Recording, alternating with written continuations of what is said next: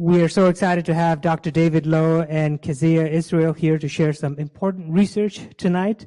But before I bring up Dr. Carson to introduce our speakers, let me take a couple minutes and share some important upcoming events here with you. The next lecture in this very series will be on April 2nd, featuring none other than Dr. Carson herself and Dr. Zeng, who'll talk about promoting lifelong brain health. And if you haven't already picked up the flyer, it's outside waiting for you. Please mark it on your calendar. Tomorrow, right here, March 27th, we are continuing our long-standing partnership with our friends at the City of Palm Desert, our public art documentary series featuring the film Barefoot Artist. This is the third screening in this series, a different film each month. So check that out if you have some time tomorrow. On April 2nd, as I mentioned, we're welcoming Dr. Carson and Dr. Zeng as part of our School of Medicine Biomedical Science lecture series. On April 4th, still April, as part of our ongoing Wild Coachella lecture series, we're going to be featuring our researchers from the College of Natural and Agricultural Sciences, Danelle Baronia and Melanie Davis, who will talk about the history of fire in the Mojave National Preserve. And on April 11th, as our ongoing collaboration with UCR's Jewish lecture series, we are going to be featuring the Fay Lecture in Jewry and Innovation. We're going to be welcoming Professor Rami Zwick, who is the Associate Dean for Graduate Programs at UCR's School of Business. So all of this and much, much more at on our website. Get the information, get our newsletter if you haven't already signed up. I saw a bunch of partners out here. If you're a partner, a UCR Palm Desert Center partner, please raise your hand. Hi, thank you. I see all those smiling faces. Thank you for coming out and supporting us. Thank you for your generosity and your ongoing support. None of what we do here tonight would be possible without your help. So thank you.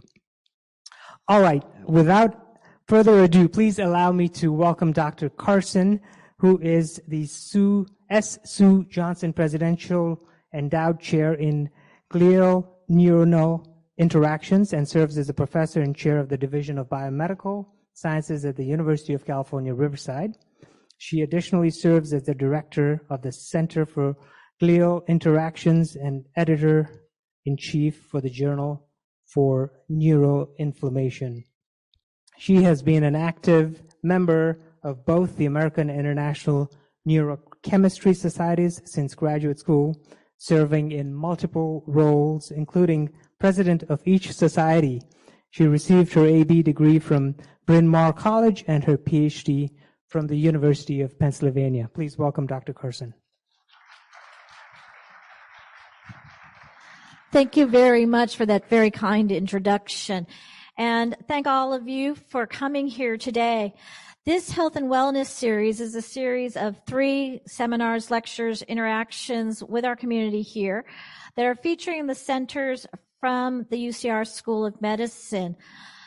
This week, we are featuring our center here, which 2 speakers. We're going to be introducing to you Dr.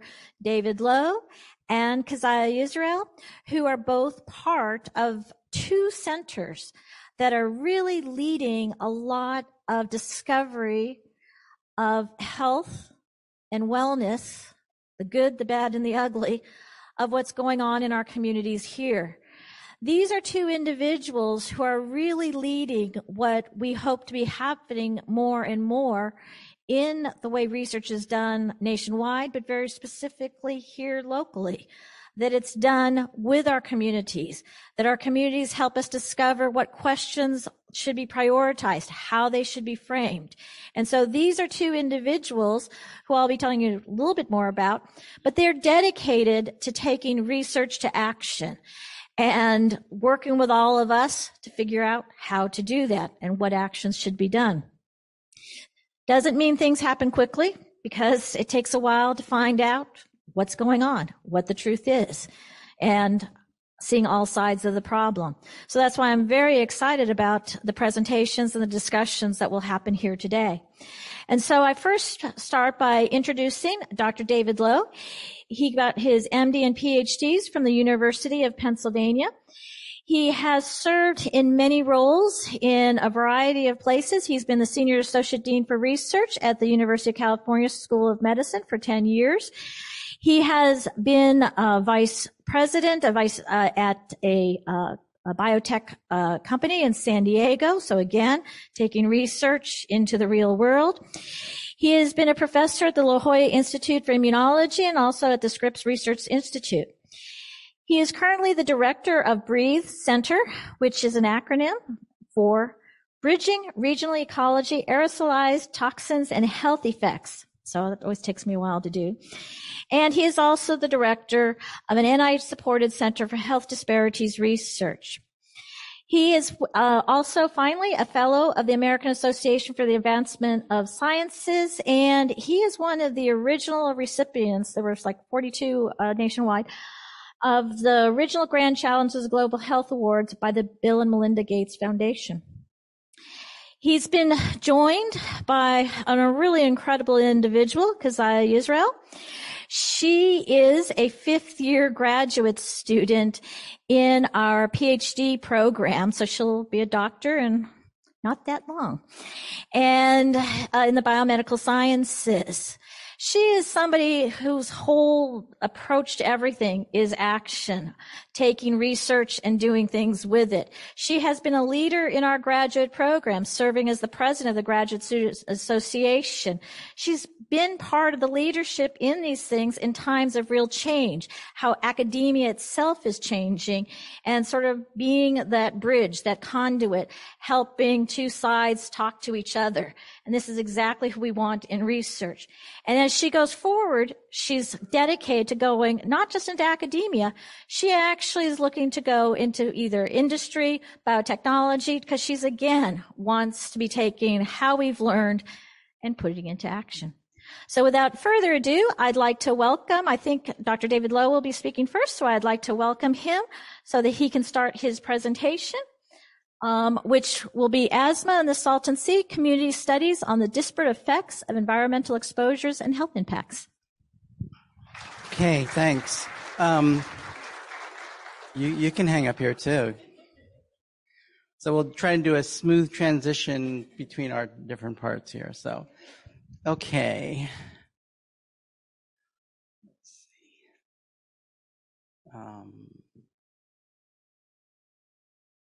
All right, so we're going to tell you three related stories. First, we're going to talk about how this entire project really came from the community, that we began it. We've learned so much from talking to families, especially in Eastern Coachella Valley, and they really shaped the project. Next, we're going to talk about how we got this project started, again, with the guidance of the community. And Keziyah is going to talk about some of the aspects of how we actually did the research, how we made the discoveries we made. And then I'm going to close with connecting a lot of the dots to try to make sense for what we've learned and how it matters to anybody who lives in this region. So I start off here. This is really a cast of thousands, both from the Breathe Center and the Center for Health Disparities Research. A lot of it, as I said, was important because of the community engagement, promotoras, families that we met with way back years ago, as well as research support from a variety of sources, not only the NIH, but also CARB, as well as the local congressional earmark, and also now from the Bureau of Reclamation. So a lot of these things where the stakeholders have really contributed to doing the work that we're doing.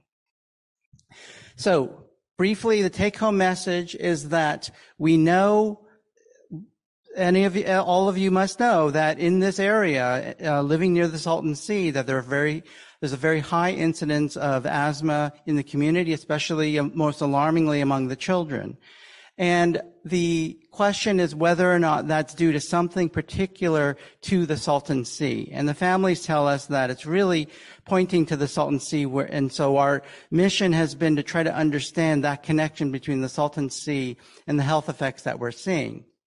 There are other things that families told us about, other immunologic symptoms, and we'll get into that a little bit later. So the studies we did was to try to understand what is the connection between Salton Sea and the clinical symptoms we are seeing, and some of you may also be seeing in this region. And the results we've seen so far that Keziyah is going to tell you is that it looks like a major component is a bacterial toxin produced in the sea that makes its way onto the playa, into the dust, and people are breathing it chronically. And we have been doing, we did with the HARC group over here in this area we've been working with for many years. We did an epidemiology study and showed that there are interesting correlations between the symptoms and the incidence of these symptoms and the toxins that we've been studying. So that's a very interesting, albeit potentially alarming correlation. And that this leads to supporting an hypothesis that these bacteria are producing this toxin, and depending on where you live, you're exposed to different levels of it that may account for the symptoms that people are seeing. Okay, so how did we get involved? As I said, the first part of this is really going to be about how important it was having these conversations with the community. I'm an immunologist by training, and the basic clinical sort of approach is that a kid comes in wheezing, they say they have asthma, you just hand them an inhaler and tell them to go away. And the assumption for most parts of the country and most kids that 90% of those are just kids with allergies. They come in, they're allergic, somebody was mowing the lawn or something like that. And so too often the assumption is that it's allergic disease. And the families are not immunologists, they're not clinicians, and so they're just saying, well, but whatever it is, something at the Salton Sea is responsible.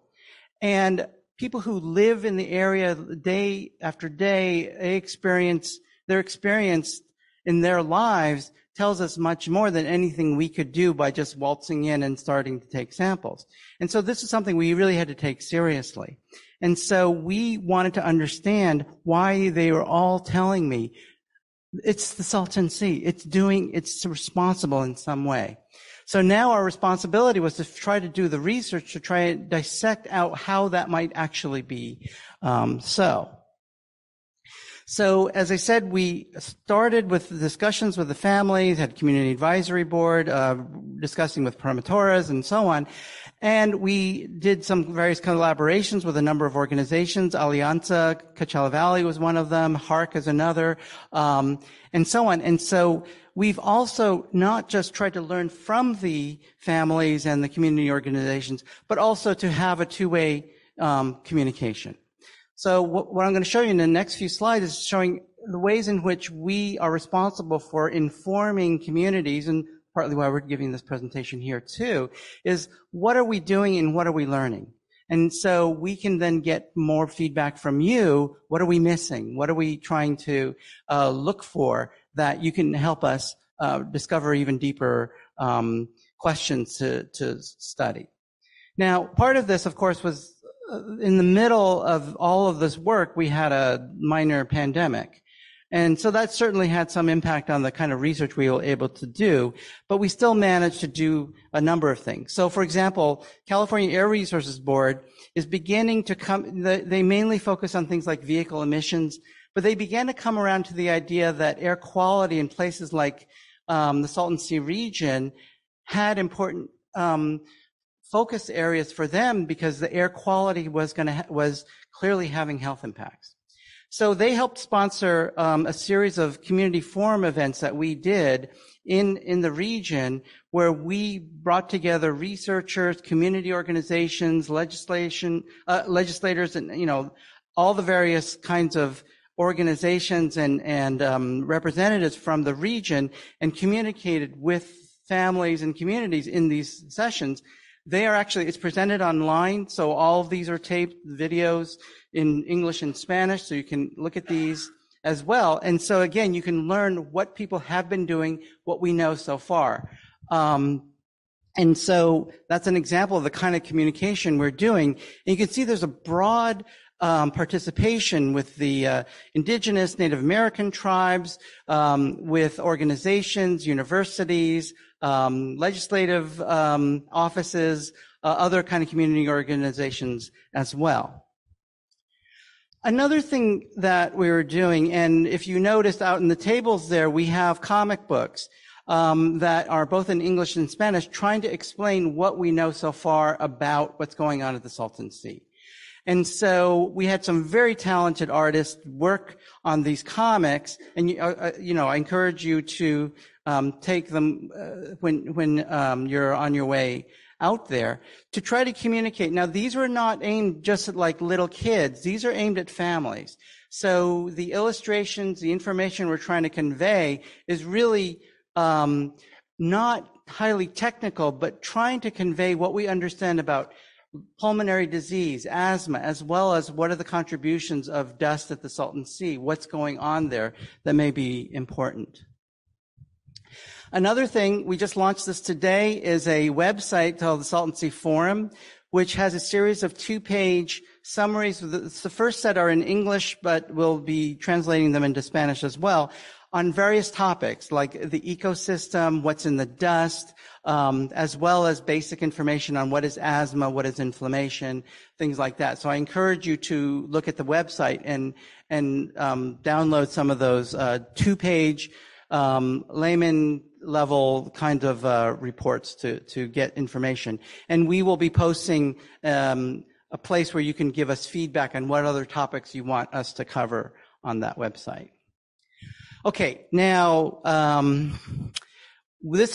so having done that, now the question is that the community told us we had this really important issue to address. And I'm going to tell you a little bit about how we got there, and then Keziyah is going to explain how we got there. As I said, the families were telling us that the Salton Sea was responsible for all these kinds of immunologic-related symptoms that the kids are experiencing. And so the ones we focused on for the following studies were asthma, of course, but also things like nosebleeds and skin rash.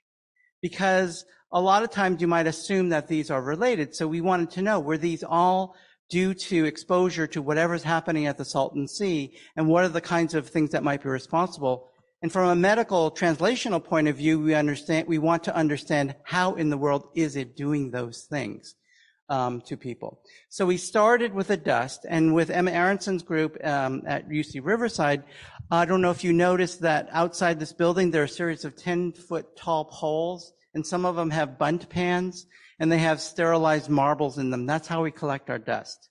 And the poles are all over the Salton Sea region, and the dust flows over those marbles and falls in between to the bottom of those bunt pans, and that's how we gather our dust. And they'll sit out there from like 2 to 6 months, and because we can gather them from all over the region, and Keziyah is going to show you what kind of results we get from that sort of thing. And is it your turn now? One more. Okay. So if you're not already familiar with this map, you can see that just in recent years, how much Salton Sea has retreated and how much playa has been exposed. Those are a major source of dust emissions, and that will turn out to be really important in what we're going to talk about later. So this map is just basically to show you that, when you look at Google Earth, you will see how much, especially at the northern and southern ends of the Salton Sea, how much the retreat of the lake has been exposing that playa. And we think that's really relevant to... Okay, Keziyah? All right. Well, I'm going to take you on a little bit of a scientific journey just to explain some of our research and also finally provide you guys with some answers. So first, starting with what is asthma. Asthma itself is a very complex disease, which is mainly characterized by the inflammation within the lung, as well as airway constriction. And ultimately, asthma is typically clinically diagnosed via the assessment for a variety of different symptoms. Most of those being listed here, such as chest tightness and pain, coughing, wheezing, narrowing of your airways, as well as excessive mucus production in the respiratory tract. So you may be asking, what is this word inflammation that you guys keep throwing around? Well, inflammation itself is actually our body's defense against any invading foreign material. And it's a very complex process, but it can be summarized in a few steps, which begin with our body's recognition that we are in danger, the recruitment of these inflammatory cells to then help fight off infection, the production of inflammatory molecules to help these cells to fight off this infection, and ultimately the clearance of these invading microbes. So as I briefly described, inflammation is a very complex process, but ultimately there are two arms that exist. You have innate immunity, which is your body's initial response to any foreign material invading your body, which is more of a general immune response. However, after a few days of inflammation, you'll have your adaptive immunity kick in, which is where your body has now recognized this foreign material and is able to produce these things called antibodies to directly target whatever pathogen is invading your body. So asthma itself is very, very complex, and it also has a few different subtypes. The main subtypes that we'll like to stress here are allergic inflammation, which is categorized by the recruitment of these cells known as eosinophils into the airways. The next subtype is non-allergic inflammation, which is characterized by the recruitment of these neutrophils. So there are a variety of differences between these two forms of the disease. However, the two main points that we like to drive home here is that allergic inflammation is actually the most common form of asthma, as Dr. Lowe had previously mentioned.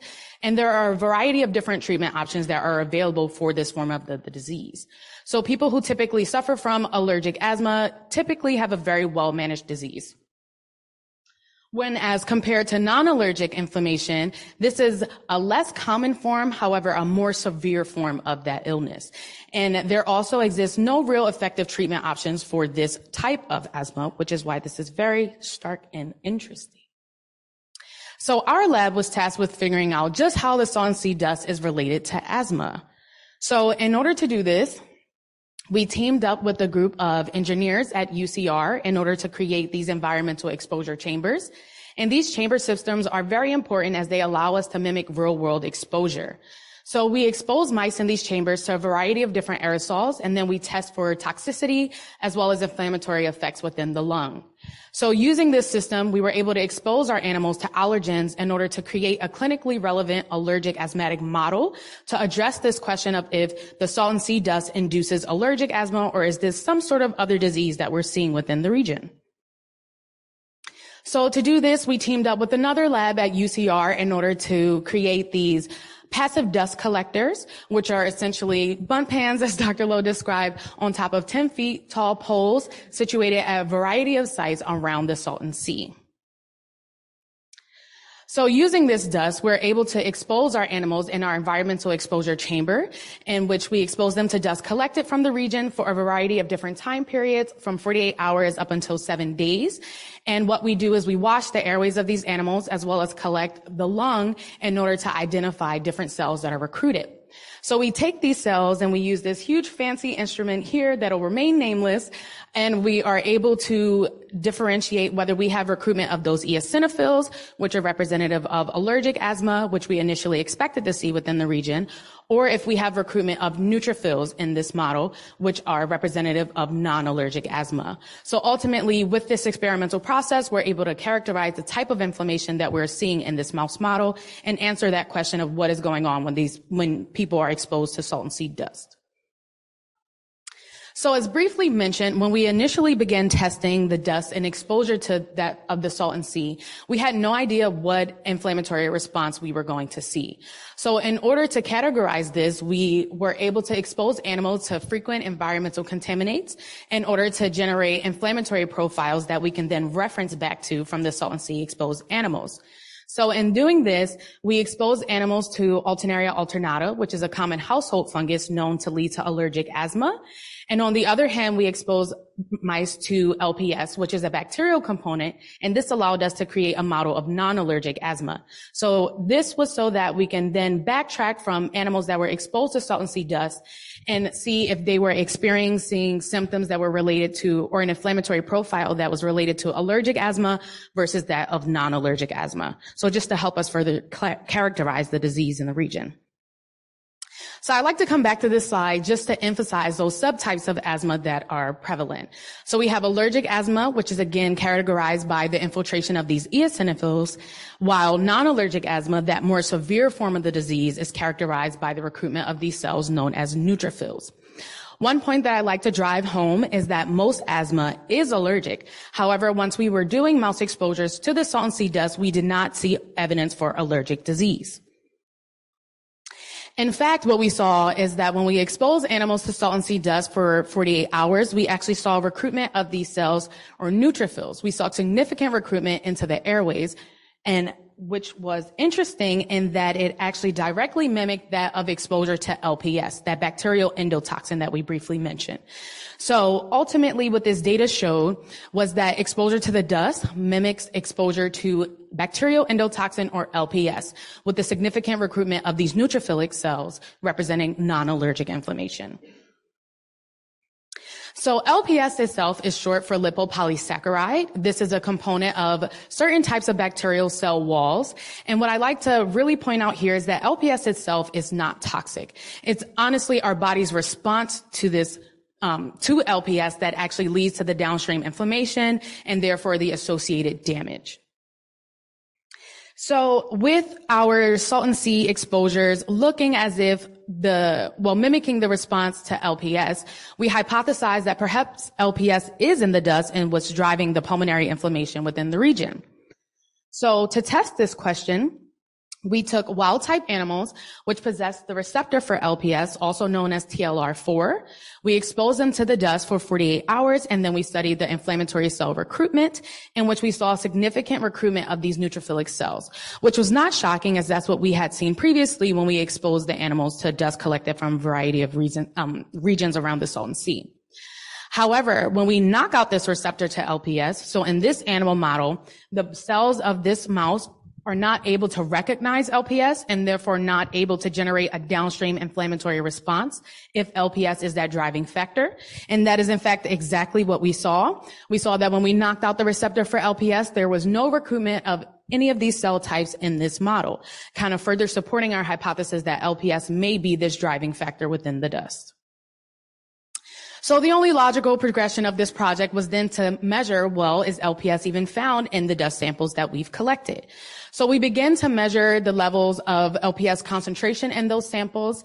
And what we really wanted to see here was if the concentration of the toxin actually related to asthma incidents that we see within the region. So when we begin to measure the concentration of LPS in the dust, we found a very striking pattern in which it seemed to be steadily increasing from the north to southern end of the sea. So ultimately, we place Riverside here very approximately. This is just for reference. But what we notice here is that you almost see a 200-fold increase in LPS concentration when looking at the Riverside region when compared to the southern region of the sea. And that is also backed by these bar graphs here, which show pulmonary inflammation. And what this is showing is the recruitment of those neutrophils into the airway. When animals were exposed to dust collected from the northern region of the sea, you'll see that there is no cellular recruitment in our exposed animals when compared to our control animals. However, when looking in the southern region of the sea, looking at sites such as Worcester or our agricultural site, you see that when animals were exposed to the dust from this region, they had an extreme reaction and there is significant neutrophil recruitment. And this is interesting because this inflammatory profile that we see in our mice almost directly overlaps with the increasing concentrations of LPS found in the dust. And I like to remind you that LPS is an environmental contaminant. So we do not expect to find it in the samples, and let alone not at these alarmingly high rates. So with this data, we decide to then do some epidemiological studies, which Dr. Lowe will get into, to see if the toxin levels were matching that of the asthma incidence within the region. Thanks. So, as I said, we had done this epidemiology study with our collaborators at HARC, and so we did a survey of a variety of clinical symptoms relating to things like asthma, diagnosis, asthma symptoms, as well as skin rash, nosebleeds, things like that, or that the families had drawn our attention to. And this map here shows, again, the brown shows you how much of exposed playa there is, but also the green dots shows you where all of the respondents live. So it gives us a geospatial set of coordinates to be able to compare where the symptoms are versus as compared to where they actually live. And so this turned out to be an incredibly important, useful set of data to correlate, because when we started looking at the percentage of families reporting that they have asthma in their family, it's already alarmingly high, even in eastern Coachella Valley. So it's already 13 to 19% in terms of symptoms. But when you go further south into Imperial Valley, the percentage of families reporting asthma in their family approaches 40%. Think of that. That means that you have basically half of the families have asthma in their household. And that correlates with what Keziyah was saying, that the highest levels of endotoxin, LPS, that we're seeing are also in that same region. And so there's that concern that that correlation may be pointing us directly to the toxin that's in the dust that's directly contributing to the clinical symptoms that we're seeing. So if we're now in the process of working with statisticians to overlay all of these layers of data and trying to actually develop a little bit more precise predictability on saying if you live here, you're likely to be exposed to this level of toxin, and your chances of your family having asthma in it would be a useful number. So the predictability is going to matter for a lot of reasons, whether it's for policy, whether it's for whether you want to live there or not. Those kinds of, that kind of information can be quite useful. And if you weren't already aware of the serious medical and economic impact of this, now we're going to be able to assign more precise numbers on what that impact may be. So, as researchers, we want to try to understand why those relationships exist. And so, among the things that you probably could tell is that the huge amount of agriculture activity at the southern end includes not just the irrigation from the Colorado River as well, but also things about people have concerns about, say, pesticides and so on. But a major factor, of course, is the fertilizer that goes into the agriculture activity. And all of that runs off and goes neatly into the southern end of the Salton Sea. So our thinking is that what's happening is that this is a nutrient burden, and it drives the growth of bacteria and algae in the water there because it's sunlight. You know, for the same reason the growing season is year-round, the bacteria living in the Salton Sea benefit as well. You got fertilizer, you got warmth, you got water, all those lovely things. And so the other additional factor is that the Salton Sea is nearly twice as salty as the Pacific Ocean. So most bacteria don't live under those conditions. And from our collaborating microbiologists, we've learned that bacteria have to be able to survive at high salt conditions by reinforcing their cell walls. Well, the main component of those cell walls is LPS. So just by having to tolerate the high salt conditions, they produce more of the same toxin that we're seeing that produces the inflammatory response. And we think that's what's happening is that at that place where the bacteria are growing and dying and releasing their components, that is what's being brought up onto the playa and into the dust, and then people are breathing it night and day. So this geographic correlation data is actually useful for other reasons. So, for example, we could say, oh, well, everything is worse in the South. I mean, that is actually not so clear cut, because if we look at things like skin rash, it turns out that it doesn't match the pattern in terms of the geography as asthma. In fact, the hotspots for skin rash appear to be in places like Salton City and North Shore, whereas Imperial County is relatively unscathed. It turns out that if you look at things like groundwater contamination with arsenic, you see in the bottom right, it almost matches right on top of the incidence of skin rash. So it's a good control for the asthma data, but it suggests we have other ways to use the data to identify other clinical symptoms. In this case, the suspicion is that the high incidence of skin rash may be related to groundwater contamination with arsenic. So don't shower with well water if you live there. Okay. So these are the kinds of things where the kind of analysis we're doing is able to tell us useful things. And it's again, this was because the families were telling us, how do you explain these symptoms? And now we're beginning to find the tools to help us do that. So I'm going to conclude. Basically, you're seeing where we are in the midst of a lot of analysis. We have a lot more assays to do, a lot more data collection, and so on. So there's still plenty of work to do. And we still need to understand more about the clinical symptoms, as Keziyah talked about, like clinical symptoms, laboratory data.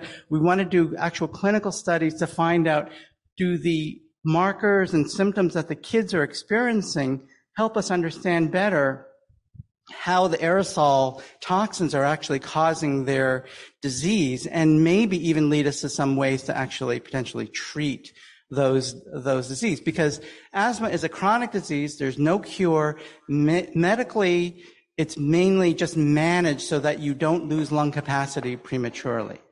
And so if we find ways to address the inflammation and so on, we can at least hope to try and save lung capacity before these kids get too old. And honestly, that same goes for adults. You don't want to lose lung capacity prematurely either. So we have, as I said, we have lots of work to do. We have lots of understanding to say, how does the air actually lead to the clinical symptoms? What are the mechanisms that could affect your lung health and so on? So I'm going to end here. And I want to thank you for your attention.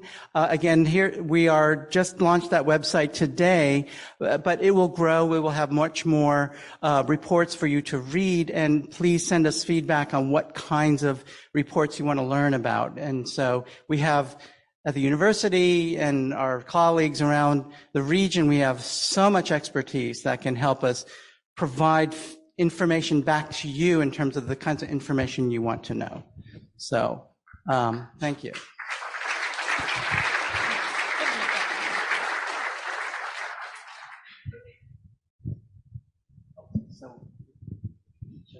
So at this time, we ask you to sit over there, and we'll have a Q&A session. And we have somebody right off the bat before they've even sat down. Awesome. And so can you... He's going to bring a microphone, so just... In your model, is the pattern of prevailing winds a factor in where it's being blown to more than others? Well, we actually happen to have an expert on that in the room. Where did Will Porter go? He's in the back there. So he's been studying transport. So where did the stuff come from that you're breathing? Now, honestly, because our dust collectors really are sampling what actually gets delivered rather than where it came from. So yes, that's an important thing. And Will has a lot more detailed information, but the general thing is that there's seasonal differences in the wind, whether it's coming from north to south and west to east. And I don't know, maybe. Dr. Porter, could you just give a quick answer? Sure. Absolutely. The prevailing wind direction is very important as far as the chronic exposure that Dr. Lowe was talking about. I will note that, of course, as many experience here, the wind patterns can shift dramatically from season to season and even day to day, even over the course of one day as winds go upslope or downslope. But in terms of the dominant wind directions, I do think that pattern we're seeing up there, especially with respect to the Imperial Valley incidence of asthma, could very well be connected to that dominant wind pattern. And he's also done studies comparing things like dust events with admissions to hospitals or things like that. So we have several hands coming up. We'll try to get to you. I see there's one there, then there's one in this first quadrant. So we'll we'll slowly get through everybody. So let's go up there first. Hi, so this is directly related to the previous question. Have you studied the impact of the October 2022 haboob, which actually led to the death of my dog, unfortunately, in just a few days. So it impacted our lives pretty sadly, but I would think that especially with that huge event where so much dust came in directly from the south of the valley and came across this entire valley might lead to some interesting data. So again, Will is the expert. We are focusing on chronic exposures. So individual dust events may have an acute effect, like whether you're going to show up in the emergency room. But if you live in the area, you're going to be breathing this stuff day after day after day. But yeah, the haboobs, the various dust events. I don't know, Will, you want to comment? Yeah, I'm very sorry to hear about your dog, by the way. That's very tragic. And I'll note that particular haboob, we have a particulate matter sensor on the roof of this very building here at UCR Palm Desert, and the EPA standard for PM10, which is that coarse particulate matter, is 150 micrograms per cubic meter. We measured 14,000 at one point when that first wave, and when you see the pictures, you believe that very clearly. It was that dusty. And it's one example, I think, again, is where we have that east to west drive where we have these dust events that can affect people up and down the valley, especially for those acute exposures, which can also, we believe, be potentially important. So I want to make sure that we're clear that there is the particulate matter concentration, but also what actually is in the dust.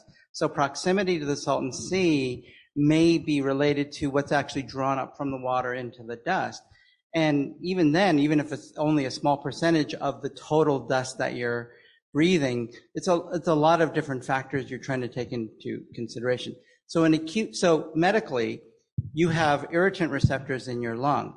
So if somebody blows smoke at you, it can trigger an asthmatic attack as well, even if it doesn't contain the LPS that we've been studying. So there are a lot of different things that can lead to symptoms and things like emergency room or even status asthmaticus, which is, potentially fatal.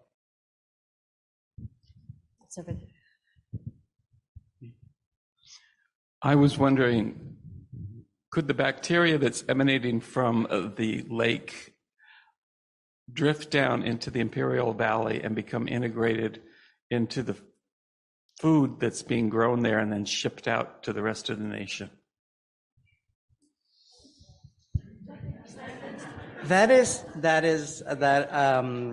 We have not studied that question. Wash your salad.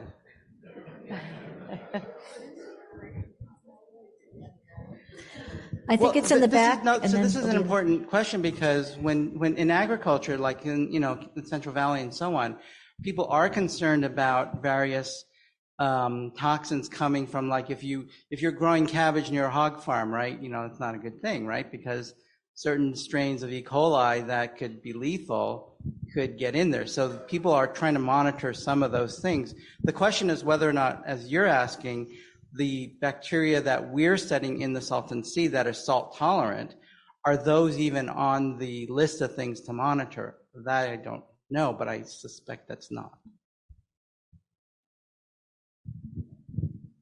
I think there's one up there. They have the microphone up there. Thank you. I just wondered two questions. I understand that you're studying mostly the children. I just started having asthma at this age only within the last year. And none of the medications my provider has given me has worked. And so I'm considering that this might be an issue for me. My question to you is do you suspect, and you may not be able to answer this, if I were to leave the valley that I would get better? Well, there's an experiment you can do. But I'm just concerned because if it's endotoxins, and if none of the meds are working, how fatal is this going to be to these poor children, let alone me? There are two reasons for the focus on children. One is that it's a bad time to start a lifelong chronic disease, right? Often, we were trained that, children often they will outgrow asthma. But in fact, that they don't outgrow the disease. Their airways get bigger, and so they are less symptomatic. Now, if you're getting symptoms as an adult, I would, that's something to be concerned about. But again, an individual, I don't know your, lab tests or, lung function and things like that. But yeah, you can do your own experiment, and, spend a week at the beach and see how that goes. Because it's chronic. We're talking about chronic exposures, not a single dust event. So I don't know. I mean, I'm not going to send you a bill if you get better, but you can learn from yourself. I may have misunderstood, but did I understand you to say that you turned off the LPS receptors in rats? And if it's that easy, isn't it an easy treatment that you should try? Not at all an easy process. These are mice that are bred from a company that we then buy from them. So this takes years and years of actual integration in order to get rid of this receptor. So we just got the back end, the good part, the animals that already had the receptor knocked out, and then we just put them in the chamber and expose them to the dust.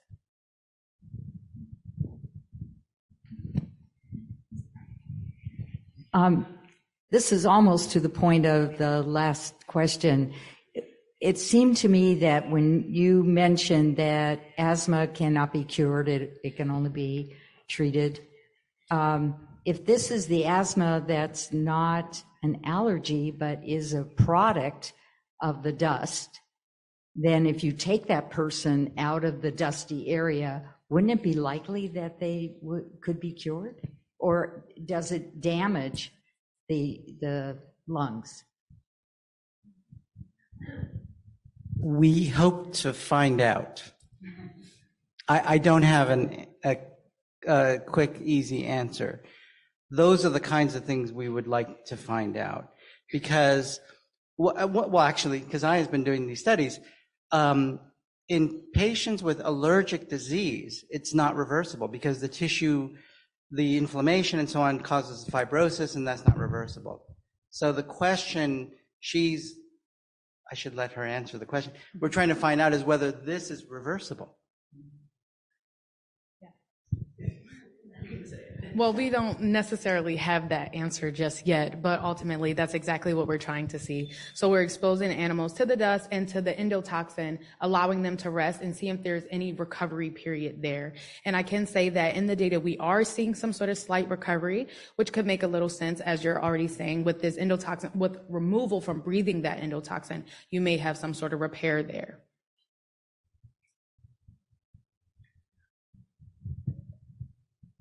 The inflows to the Salton Sea are continuing to decline, and I guess are threatened to decline even further if the Bureau of Reclamation divvies up the diversions of the Colorado River in a different way. Have you any intention of studying whether increasing volumes of playa, as to say, as the sea recedes, you'll have more playa? Do you have any intention of studying whether the increasing playa will either increase the incidence of asthma in the region or the intensity of asthma in the region? That is such a tricky question. I mean, over thousands of years, there would be overflow from the Colorado and no irrigation canal. So then the basin would fill up, and then if in a year or two it would dry up completely, and we didn't have reports of the Native American tribes having asthma. So they didn't have time to develop this kind of unusual ecosystem. So we are in a peculiar place because we don't know what any particular change will do to that ecosystem because it already is unusual. So my question is, does LPS degrade, and is there anything conceivably that one could do to the playa dust to accelerate that degradation? Do you want to answer that? Okay. Under normal conditions, regular bacterial endotoxin does deteriorate.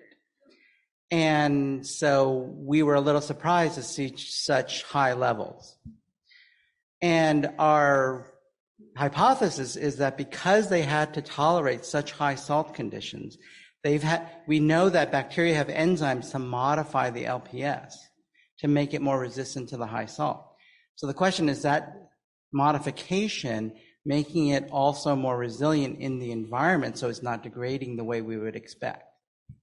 But then the question is, yes, I mean, it's not like we can just pull out an enzyme spray and degrade it, but I mean, that's the kind of questions we can begin to look at.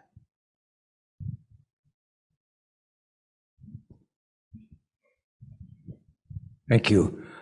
Question as it relates to the cases of respiratory problems in the East Valley, specifically Imperial and the East Coachella Valley. What would you say percentage-wise are the cases of respiratory problems down there versus anywhere else in the state of California? Well, if you look at the state public health data, the highest incidence of hospital admissions for asthma is Mono County. But guess what? There's a lake there called Mono Lake, and it's a saline lake, terminal lake. So I was intrigued by that. Again, tons more epidemiology, a lot more detailed work we need to find out about these communities as well as other places.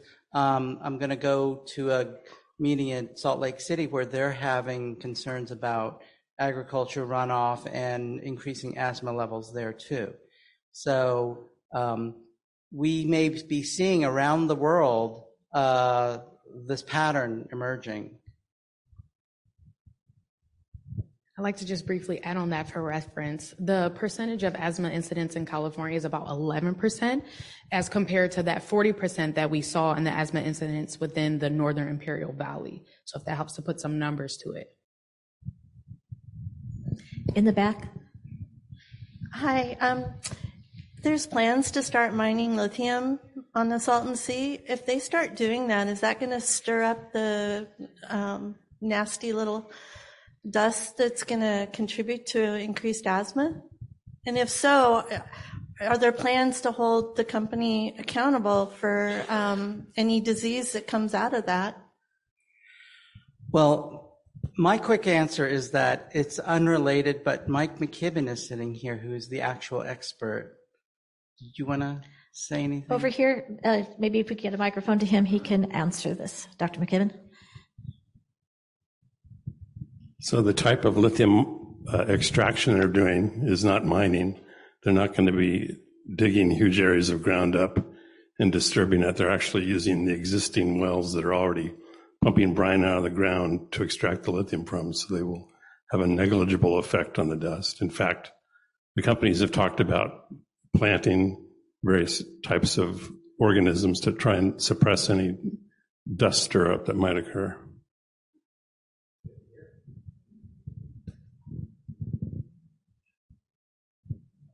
Targeted antibiotics, is that a feasible approach versus a broad spectrum antibiotic? If you want to die from an antibiotic resistant bug, I mean, we know that's a problem. I mean, livestock are just, and chickens and so on. You know, I would preferentially not go there. Try to buy chicken that is not fed with antibiotics. Same with beef. So I'd be worried of the unanticipated consequences of doing large scale treatment on that type of.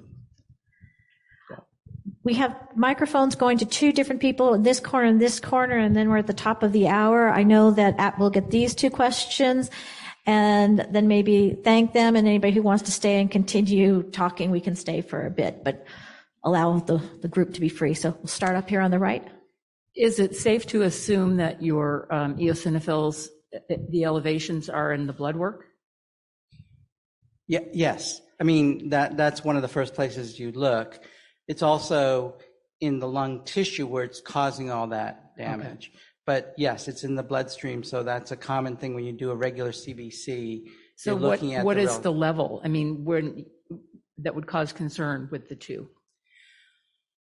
Well, that's going to vary from one individual to the next. I mean, normally in an individual, it's only like, 1 to 2%. I mean, they're not entirely absent. They're still there.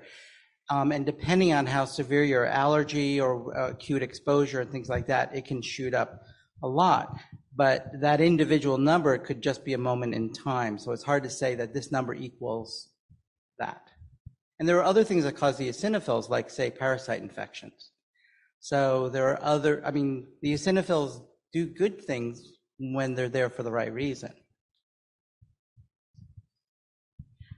Okay, so this might be a controversial topic, but as someone who doesn't necessarily approve of animal testing, I get this is all for human health, but is there any other way of testing that doesn't put the lives of animals in danger? And if not, do you at least help them not suffer for the rest of their lives after they're tested on? Well, this is an important issue in biomedical research in general. In order to be allowed to do mouse work, we have to ensure that they are healthy when we start the studies. We have to make sure that they are well anesthetized, for example, if we do any kind of procedure on them, that sort of thing. We also have to ensure that we use as few as possible. All right, so we want to make sure that we design the experiments very carefully with a lot of thought and a lot of organization and the best equipment we can, so we use the minimum number of animals possible.